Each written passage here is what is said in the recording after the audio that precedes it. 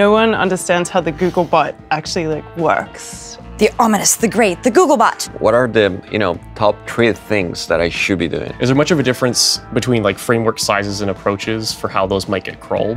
Is JavaScript the devil?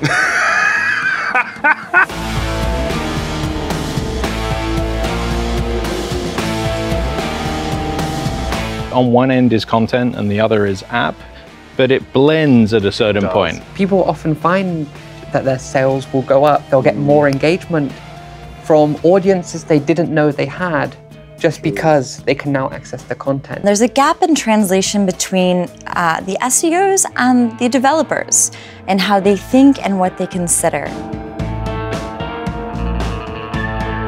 Let's bust these myths and let's shed some light on these topics.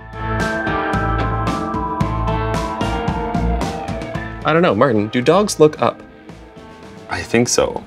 We should myth bust that. Yeah. It has nothing to do with SEO. It has nothing to do with SEO, but it's pretty good.